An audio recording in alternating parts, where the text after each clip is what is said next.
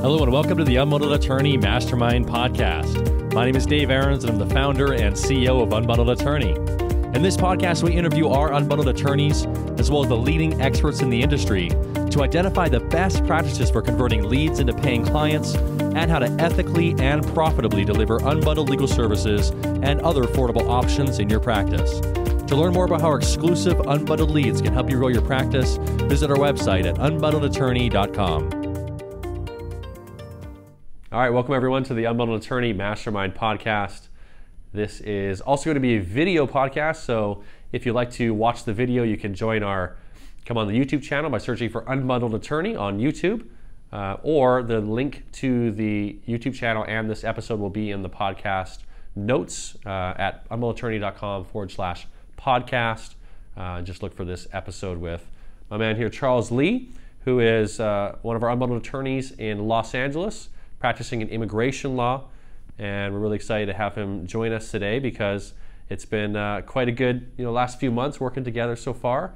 There's obviously a lot of things going on in the immigration world, a lot of changes, and so looking forward to just chatting with you about what you've seen in the industry and how you've also been finding ways to serve so many of these clients we've been sending you. Thank you for having me. Yeah. For the opportunity. Great, man. So what might be helpful is just to give a bit of background on how you got your start in the practice of law. Why for you've focused in on immigration. Okay. Out of law school, I had a job as a clerk at an immigration firm under an immigration and nationality law specialist. So in California, you take the bar exam, and you can take another exam specializing in certain fields, for example, and immigration is one of them. And I was lucky in that I worked under a really good attorney, and I got some immigration experience there. That helped build my resume to land a job serving unions, and they had a prepaid legal plan where I had the opportunity to do some immigration, some family law, some bankruptcy, a little bit of multiple areas of law. Uh-huh. And what helps in that is it helps you decide, I don't like this one, I don't like that one. And consistently with immigration law, the joy and the feeling of fulfillment that you receive when you help someone get a green card or citizenship, it's a lot more rewarding, at least for myself, than it is for cases where I say, congratulations, your divorce is finalized. Or, although sometimes that's great, but other times there's congratulations, you're now bankrupt. Yeah. So those versus the congratulations, you're a green card holder or a citizen. Welcome to the United States. Yeah, right. Those much better feeling at the end of the day. So that helped me focus on immigration.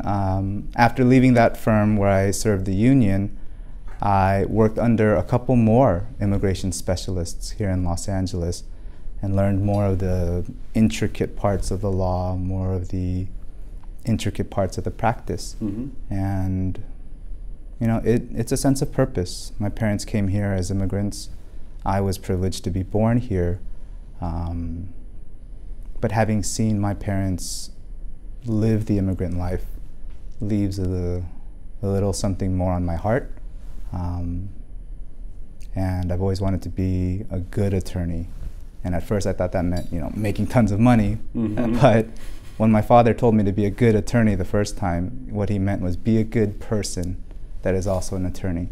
Yeah. And when I help the immigrant community, I feel like a good person, I guess. So that is my reason for choosing immigration law, and I've made it my purpose and my higher purpose to help as many people as I can. Wow, I really appreciate that. Thank you. And I definitely get that that sense of purpose that you bring to it. Just in the time that we've spent together and working with Graham as well, and cool. Certainly with the way you've been working with the clients we send you, it's very apparent.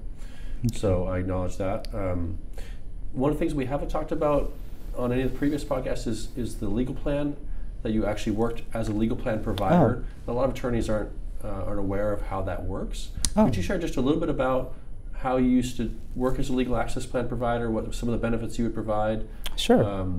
Sure. So, I mean, as anybody knows, there aren't many unions anymore in our country, unfortunately. But there is still a union, at least here in Los Angeles, for the employees that work at Staples Center, Dodger Stadium. Those are all actually one union called Unite Here, Local 11. And together they have representation with a firm, and each of the employees, I think it's like $50 out of every monthly paycheck is reserved for legal services. So if they have questions about immigration matters, or if they had questions about bankruptcy or divorce, consumer protection things, some minor landlord-tenant things, they would just direct those questions towards the law firm. So I, as a starting attorney, had to know a little bit about a lot of different areas of law. And I was very fortunate to get that opportunity, because in that initial position, the people have already paid the dues, so they don't owe anything. So that, the monetary aspect is kind of taken out of the equation. So it's a pure let me help you as best as I can situation. So yeah, which is a unique experience. Absolutely. Usually, an initial consultation, especially if it's a free consultation, that's always threaded in as like, okay, let me help you, and I need to convert you into a client, right? And Absolutely. You get paid. Whereas if you're able to come from a standpoint of pure service, how does that impact nowadays? I mean, you're obviously doing free consultations with clients, but does that same spirit of help and service is it related to that in some way? Absolutely. I tell my clients, all the leads that I talk to on the phone, the ones that I get to have the privilege of meeting in person, I tell them, I don't like wasting their time, and of course I don't like wasting my time, because I need to focus on the people who, have put their faith in me to help them. So I try to do everything I can. Even on the phone calls, I try to give them a miniature consultation, just so they see that I have understood and care about their problem. And as soon as I get them on the phone, I'm right into solution mode, saying, okay, let's see what we can do. If it's something I can help you with, I'll tell you directly. If it's something that I cannot help you with, I will try my best to maybe refer you to a different attorney that might, or honestly, in the immigration field, there are times where it might be best not to do anything. And I say that carefully, but there are times when people have been, quote unquote, living under the radar for a while, and sometimes jumping in and raising their hand up and letting the government know that they are here might not serve them in their best interest. So I try to be open and honest, and if I'm like that, people generally respond well, and they can sense that I care. They can sense that I'm not in it just for the money. I want to make sure that I get the results that they want, and that I'm, because at the end of the day, it's people try to immigrate to pursue dreams or reconnect with family, or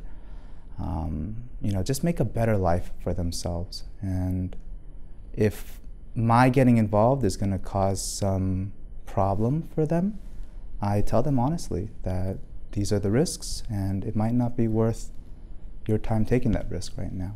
Right. And as long as you're honest, I think people can sense that. Yeah, and it reminds me a bit about what Sue talked about this on her podcast, being really honest, and also a lot of immigrant people, especially they're going online and searching, don't necessarily know whether you're on their side or not. Correct. Right? Like, are you the government? Are you my attorney? Are you a shadow, person? Or something? It's like, so being honest and being able to make clear that you're someone that is protecting them, and you're going to give them straight advice, I would assume really helps people makes them feel a lot more comfortable knowing they have someone that's on their side. Absolutely. Right? That actually reminds me. So before I, became familiar with Unbundled attorney services and legal services, I was doing my own Google AdWords and such, and there was some success. I was using less money to get some people to call in or click on my links, but the quality wasn't there. People would call, and it's surprising how many people would call and and say, you know, I have a neighbor I need to deport, or this guy, he lives across the street from me and I don't like him and I think he's illegal. And I asked them honestly, like, what did you Google to get my number to think that I'm going to help you with this? Yeah. They How said, would you deport they just immigrants? said immigration, and you know, that's one of my keywords for Google AdWords, and it pops up and they just call the first number they see and they think it's the government. So you're right, there is definitely confusion there. Well, there's fear. Yeah. Even with citizens, they're looking for, you know, the government, for example, but if they type in immigration and my Google AdWords populates, it's not effective. It's not, Yeah, there is a science to the AdWords. Yeah. So obviously there's been a lot of changes in immigration, in the environment, in the you know, politically, and also, and then that's basically caused a cascade of impacts and affects on the way you have to practice as an immigration lawyer, just as far as keeping track of things. Absolutely. And also from the client side, like a lot of the fears, you know, you mentioned you know, a lot of people being concerned about securing citizenship that have been permanent residents that otherwise couldn't, right? So could you share just a bit about, you know, how this landscape has changed, either since the new administration or just recently, you know, just both for the clients and for you as a practitioner? Absolutely. It has absolutely changed, and I think that fear is the word that comes to mind. There has been an increased fear in the immigrant population, in the undocumented immigrant population especially. And these are individuals, and you see it, and they'll never show it, but you can sense it after, you know, many years of doing this. They have a burden on their shoulders that they carry day in and day out. You know, they've had children here, and the children are going through school and have graduated high school and such. And you don't truly see that burden lifted from these individuals' shoulders until, you know, the green card is in their hand. And then you can almost physically see them stand up taller and stand up straighter. Wow. But they feel like they'll almost be hiding, right? Exactly. Like, so so there is more of that. There is more people hiding. And there is an elevated fear. And what I tell my clients when they have, you know, the wherewithal and the courage to look for the answers, I commend them for that. You know, that's one of the first things I say. Like, I honor you for taking a chance and looking for help and knowing that you need help. But I warned them against, you know, people who aren't fully licensed as attorneys trying to take advantage of their fear. And I always tell them, like, don't let anybody scare you into giving away a lot of money to solve a problem that they might not actually be able to solve. So that's been helpful, and that goes on to showing care that, yes, I understand you're afraid, and I understand you might even be panicking right now. My job is to calm you down rather than take advantage of that panic and say, okay, give me $5,000, for example, and I'll take care of it. Otherwise, you know, X, Y, right. Z. And otherwise they're knocking at your door or something. That's simply not true. I try to walk them back from the cliff and talk them down from the ledge. And that, when they see that and when they sense that, they appreciate that. And that's what I strive for. And those are the people who, for example, even if I can't help them, they are more inclined to refer me to somebody else that might need immigration help. Yeah, well, you're appealing more towards what they're looking to see happen or what they're trying to accomplish instead of feeding the fear. Right, I'm trying to feed hope instead of the fear.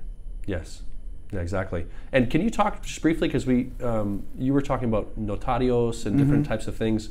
As immigration lawyers or even immigration people that are looking into coming into the immigration field, what is it, you know, in Los Angeles is a unique market, so you could speak directly about Los Angeles. Correct. And different, you know, markets are going to have more or less of these types of groups and agencies existing, but what are the types of things that, you know, some immigrants or, you know, clients that are trying to get legal assistance are going to be exposed to, some of the things they need to watch out for, and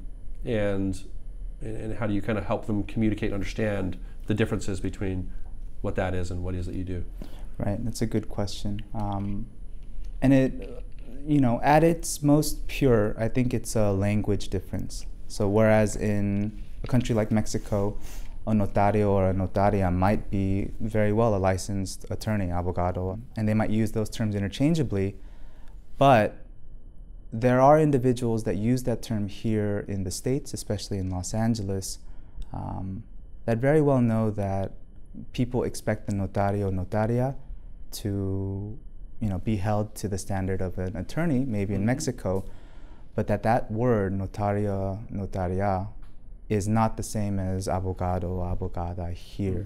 And this isn't just in the Spanish-speaking community. I see it in the Filipino, Indian, Chinese, even Korean and Russian communities. They have people who maybe speak English better than the client looking for help. Yeah. And that person, because of their English understanding, they can help with things like taxes and all the forms, for example, for USCIS, immigration services.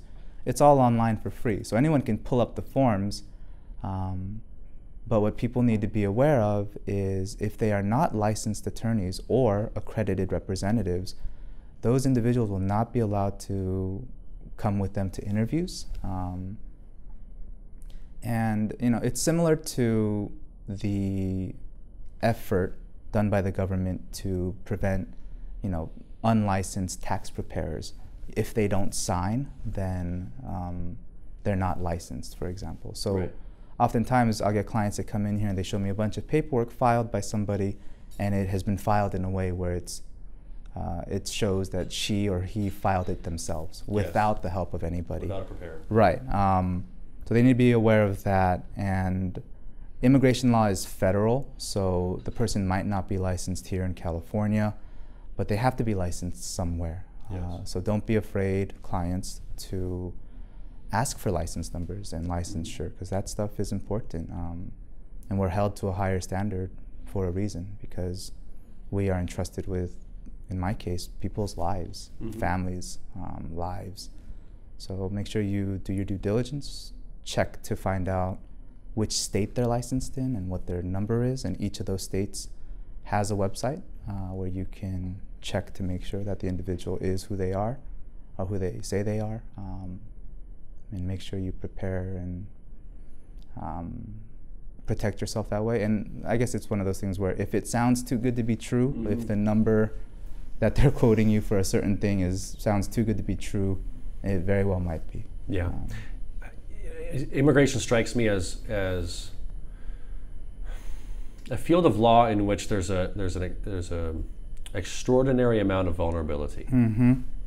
And so because of that vulnerability and because of that fear, it almost seems like immigration lawyers have to have a greater sense of responsibility, a greater sense of integrity, because it would be not easy, but it's like, these people are in a very vulnerable position. That's right? the right word. And so, you have to have that same sensitivity to their circumstance and their situation, and be that beacon or that person of truth and trust. I see some of my clients come in here and they remind me of a spinning compass. Like they are just in it and they don't know which way to go. And I tell them from the start, I'm glad you're here. My job is to point you in the direction. Yeah. And that's the first step. And when they leave and they feel a sense of relief, understanding, okay, what's the next step?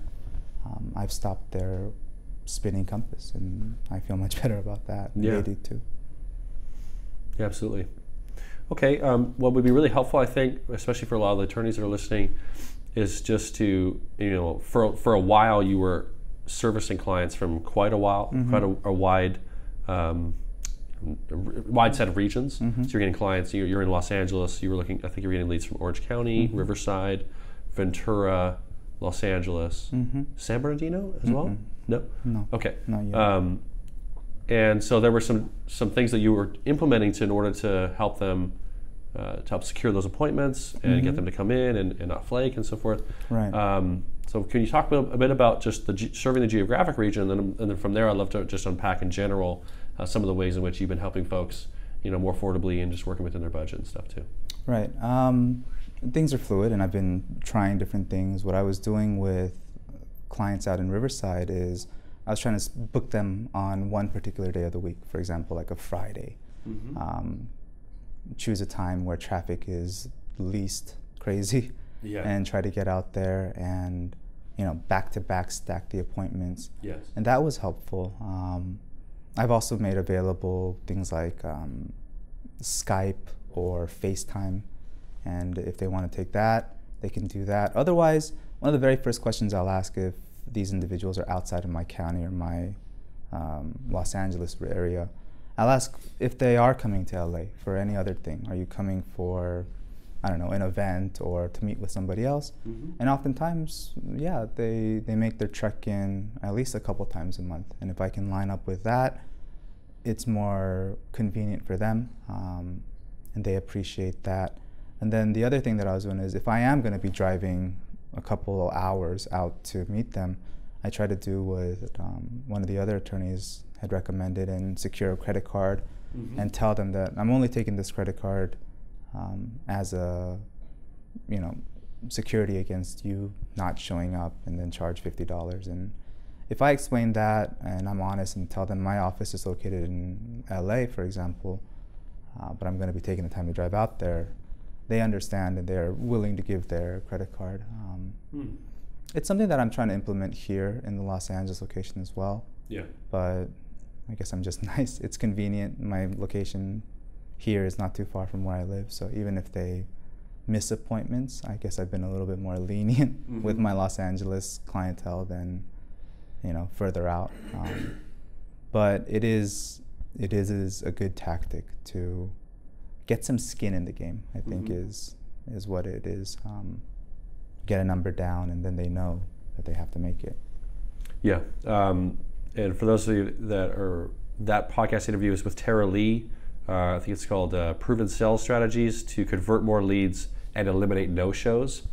We really do unpack a process you could use that he implemented. He serves San Bernardino and Riverside, that would just ask the clients to put a card on file. He doesn't charge them anything, but they put a card on file, and then in the event that they don't show up, he charges them a fee. And just the act of clients just putting a card on file virtually eliminated all no-shows. He didn't even have to charge them. Right. Just knowing that if they don't show up, they're going to pay. Ensured that people were committed to coming in, and probably on some level, if they're not willing to put a card on file and put the skin in the game, then why are you putting your skin on the game and setting aside that time or making that effort, right? So in a way, it's a nice way to take their temperature and make sure that they're serious. Yes. Yep. Cool. So maybe a good place to kind of dive in is, obviously you're someone that's very passionate about immigration and passionate about helping people. Could you just take us through, you know, basic process from whether you receive a lead or a call, somebody comes in? You're a solo practitioner too, right? Correct. So at this point, no staff, no paralegals or anything else. So you're handling things from start to finish. So could you take us through, like, from when you talk to the lead, how that consultation goes, what your initial goal is on that consultation? Obviously, I think is to come in, right? And then from there, just talk about the different, you know, models or options you've been able to offer people to make things also a little bit more affordable. Sure. Of course, with immigration, there's the full range. I get, you know, leads that are typed out in all caps and says, my brother's been picked up at the border. That's a completely different phone call than, you know, I'm a citizen and I want to petition my wife. Those are less panicky and happier. But ultimately, I believe that the sooner you get them on the phone, the better, and I've realized that as well. So what I do is, on my phone, I have a separate tone, and every time an email comes in from Unbundled, the leads, it rings a specific tone. So I know immediately that it is another lead and that I'm on the clock.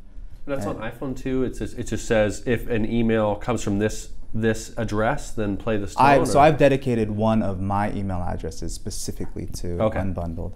Okay, so you've basically created a separate email account that where you receive your Unbundled leads, and then when an email comes into that account, you have it play a different notification sound. Correct. It's the only notification sound. All my other emails would be blowing up all day. So it's the only email box that I allow a sound notification to come out on. Well, it's an important point because a lot of attorneys will, you know, have notifications going for all their emails just to make sure it's not a lead, make sure it's not a lead, make sure it's not a lead, right? Or a new client hitting them up. Whereas if you can separate that, which is one of the things we do is with the text messaging, Right. you get the notifications. But if you don't have that feature, then having something that would make that Right. delineate it from everything else, so you're not constantly having to check your The email. the text messages help because, as you said in one of our first calls, I think the redundancy is security, and I always believe that with things like my calendar as well. Redundancy is security. So yeah, email, text, calls like those. The more times I'm reached out to, the better the chances I'm not going to miss it. Yes. So once I get the initial lead in, I try to call within the first 5 minutes. Of course, if it's in the middle of the night, I try to at least send an email or a text. And you and I were talking offline about automating that process, which is going to help. And then once I get them on the phone, I try to keep calls within 15 minutes. Just give them a sense of who I am, my level of care, my level of understanding and experience in the issue that they're dealing with. And I've been fortunate that the vast majority of the calls that I've been receiving, or the leads that I've been receiving, there's something I can do for them, or it's a situation that I've seen before. There are some outliers, and I just become a better attorney learning about those situations, so I'm appreciative of that.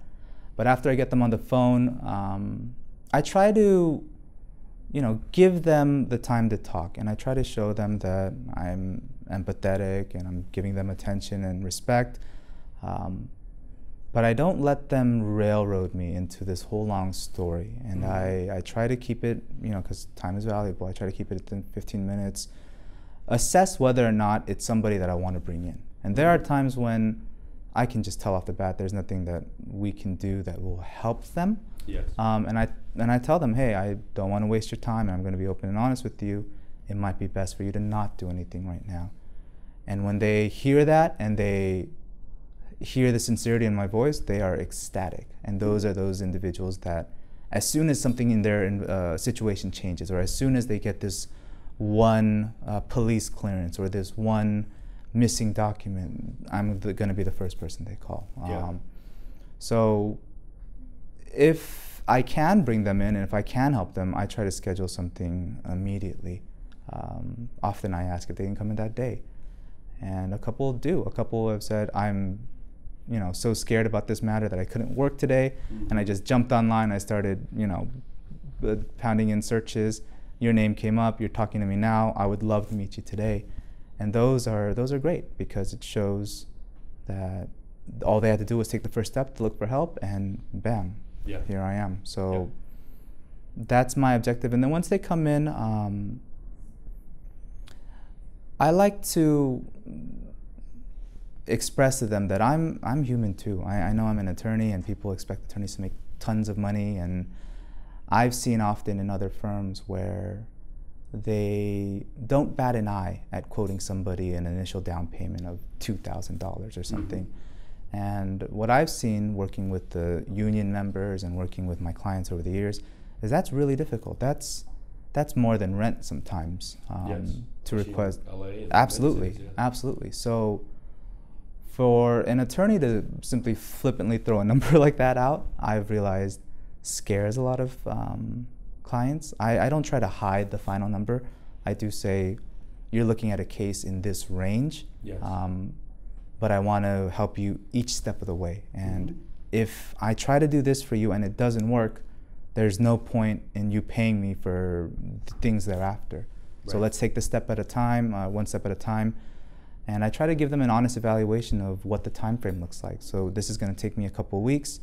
I would appreciate payment in the form of every week. And smaller amounts. Ultimately, it might be the same big amount, but it gives them faith that I'm only charging them for what I'm doing for them. And they appreciate that honesty. They appreciate me understanding that it is hard to just drop $2,000 on the dime. So that's what I've been trying to do. And fortunately, a lot of the cases in like immigration court, you can just take it one step at a time.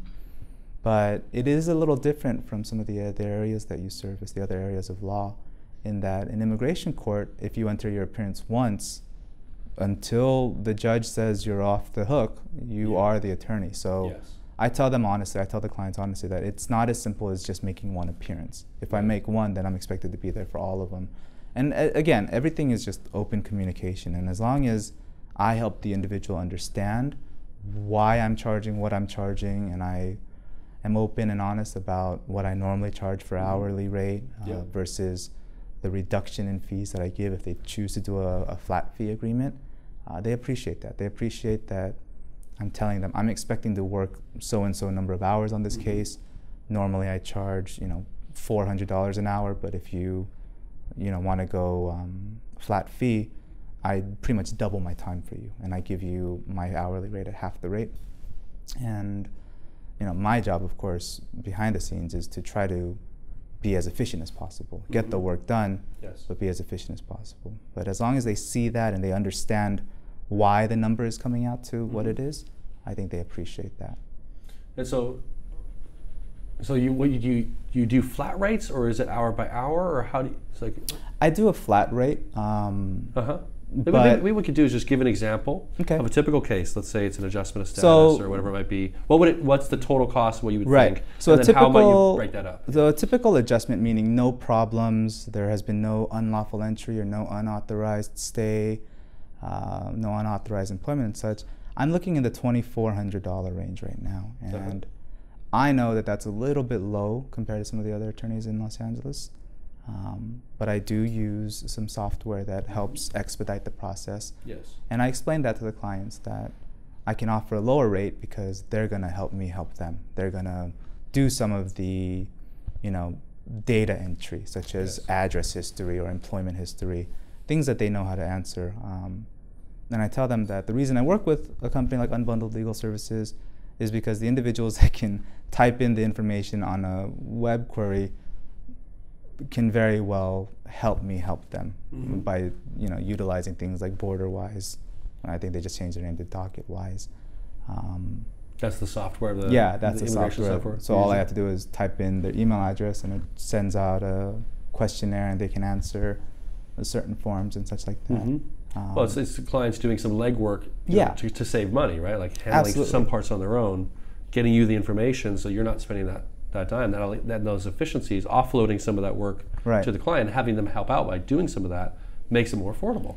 And you're communicating that to them. Absolutely. And I tell them that ideally I want my fee paid before I file, namely because I'm pretty much done with my work at that time. I have to show up for the interview, of course, and they understand that. And they understand that I give them a time frame. If we do this quickly, I can do this in a week, but in that case, you need to pay me accordingly. I don't intend or I don't want to hold any cases longer than I need to. But in my normal time frame, I say like a month. And it's going to take me a month to get all the documents. And I tell them the faster you work with me, the faster we can get this done.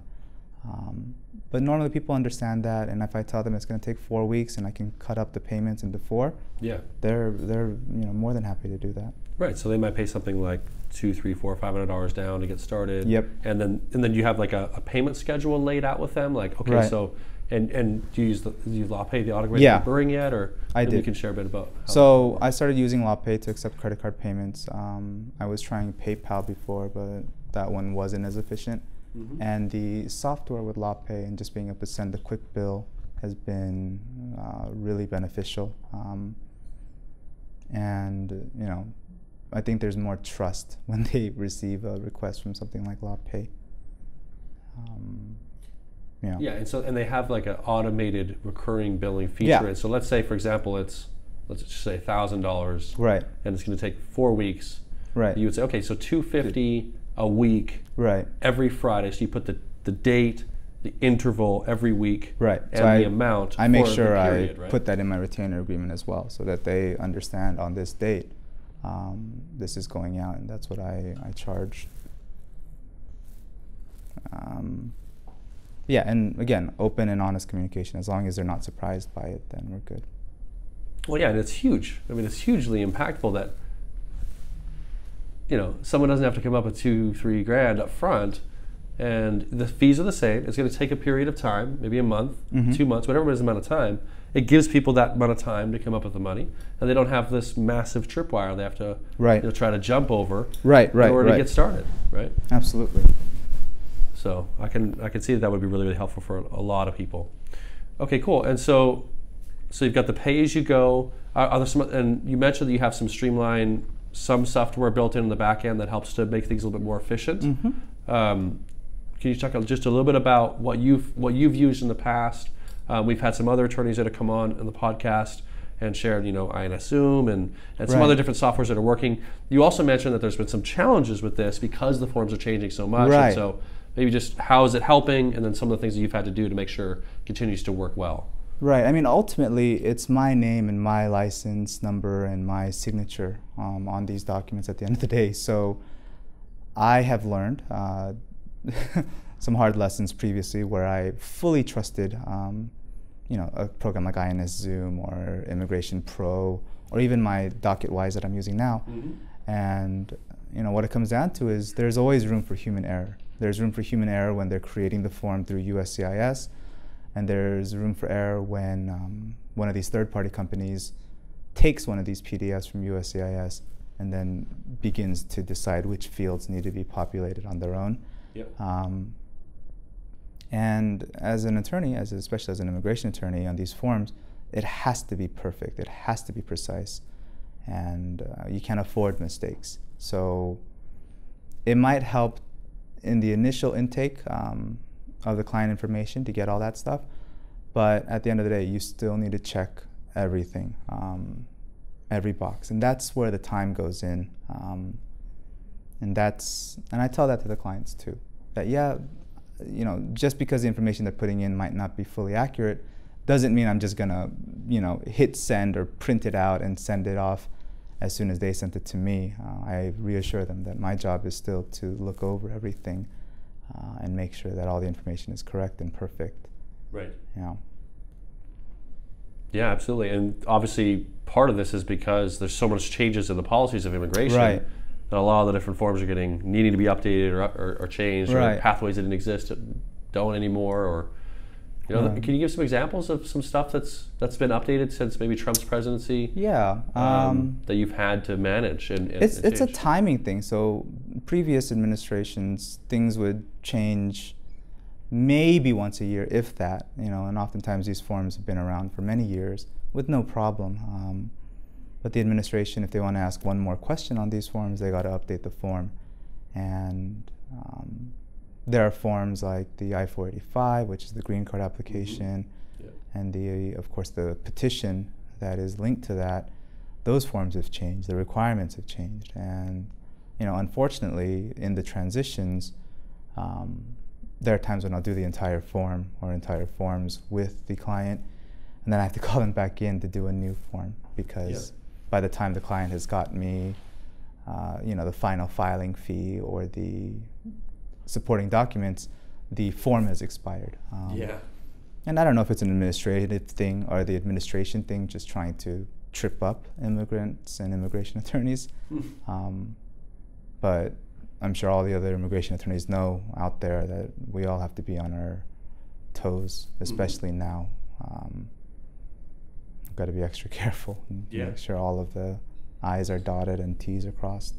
Do you have any perspectives on a broader sense of what is happening in the United States from an immigration standpoint and from the standpoint of an immigration lawyer and where things are headed and maybe some of the things we have to watch out for or be aware of, or I'm just curious of your perspective of what's unfolded and where things are headed. Right. Let's not cloud the issue. President Obama was deporting and removing tons of people too. Yeah. But there's a different culture out there now in that, and I still tell my clients that there are still good people on that side. There are still good people on the government that try to do things the correct way and try to help out in any way that they can. For example, a lot of immigration judges in at least Los Angeles have previously been immigration attorneys, so they understand the challenges. Some of them still have the best interests of immigrants in mind, which is great. But the problem is the government attorneys are under, the Attorney General and whatever Trump wants them to do. And if they want to take a hardline stance, they do. So whereas before, the government attorneys would be more willing and likely to join, for example, in a motion to terminate a case that can obviously be taken care of by USCIS instead of immigration court.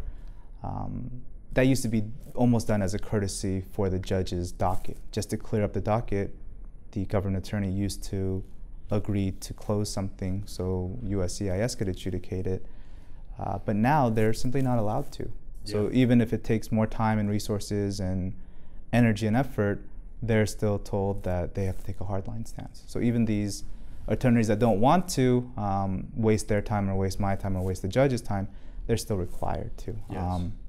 So that's changed, and something that should cost almost nothing at all to simply send a request to have them join in a motion now takes extra money and extra time. And I have to explain it to the clients, like, this is what's going on, and this is the direct impact of this administration on these people's lives. It trickles all the way down, and it trickles down quickly. And I guess what I've seen is there are those that are good, but there are those that are not so good, and that they love the fact that the administration is the way it is right now. They love being able to flex their muscles a little bit more than they did under the Obama administration. So for example, a denaturalization committee where Trump has assigned people to double check the naturalization applications that were filed during the Obama administration, just to, and that's crazy. And sometimes I wonder, is it just because the guy's skin was black that everything under him has to be double checked, triple checked, and undone if possible? We see it now with DACA, for example. That's the hot button issue with the Dreamers and the children. And I have multiple clients who are DACA recipients, and literally 2 years old at the time of entry. They had no options at all, but they're being told that they are foreigners and that they must leave the country, and temporary protected statuses are being dropped. So yeah, it is, times are changing, but we just have to look out for each other. And again, my job is to instill hope and lead in that way instead of feeding on fear and feeding fear. Yeah, absolutely. We all hear, and I'm also an immigrant as well, from Canada. My family's from Canada, and even in my own family, we've been. My mother, for example, is a permanent resident. She's having the thought, like, oh, well, maybe I should file for citizenship. So it's very clear that there's an enormous amount more fear amongst the clients, but just even as an attorney, it's been a lot more challenging for you to manage the emotions of the clients, manage those fears, and also deal with the administrative challenges of all of that. And so it's really helpful to hear your perspective on it, because it's not just the people themselves, it's the attorneys like yourself have to step up. To be able to serve people through these times. We have to step up, we have to resist, we have to fight back. And as heavy of a burden as it might be for me, I have to understand that for these clients, it's that much heavier. Because I mess up and I lose a case and I'm sad, and if I did it right, hopefully I don't lose my license. But if I mess up and I lose a case, they lose a father, they lose a husband, they lose a mother or a child, and that's should be unacceptable. That's how I feel about that. Yeah. No, it's a great deal of responsibility, a great deal of commitment that all lawyers are being tested with work in the immigration field specifically right now. That goes well beyond just affordability and accessibility. It's really being accountable and being their advocate at a time that's very uncertain for many people in this industry. All right, so listen, Charles, this has been really helpful to hear your perspective. As I said before, we really appreciate all the work you're doing for the clients we're sending you in Los Angeles and the surrounding areas. We've just gotten some really amazing feedback, and obviously it's having a good positive impact on your practice as well. Very much so. And I appreciate your commitment to serving clients in times that they really do need someone on their side that's committed to their success and is willing to be honest and fight for them. Thank you. Thank you very much. That's really needed right now. Yeah, I agree. So with that, we'll wrap it up. Thanks for everyone that's joining us on the podcast every couple weeks. We're obviously really excited about the fact that we're now doing video podcasts with amazing lawyers like Charles here. So thank you for coming on and thank being you part for of having this new effort to be a little bit more personal and really share some of the experiences of what it takes to make services more affordable in this country, and also serve people in the immigration arena, family law, and other areas of law as well. So thank you for participating. Thank you for applying these strategies into your practice as well. To connect with us, obviously we have the YouTube channel now. We're going to be serving up new video podcasts regularly, probably once a month is what we're looking at. And of course you can follow us on Facebook. If you just search for Unbundled Attorney on Facebook, we post there as well all of our new episodes and anything we're doing as a company. Lots of great things in the works, but we appreciate you participating, and we'll certainly see you all on the next episode. For more information about how our exclusive Unbundled leads can help you grow your practice, visit our website at unbundledattorney.com. You can watch each new episode of the podcast on the Unbundled Attorney YouTube channel, or if you prefer to listen, you can find us on iTunes or your favorite podcast app. And be sure to subscribe so you get each new episode as soon as it's available. And remember to leave us your review on iTunes. We read each and every one of them and really appreciate your support of the show. Once again, thanks for listening.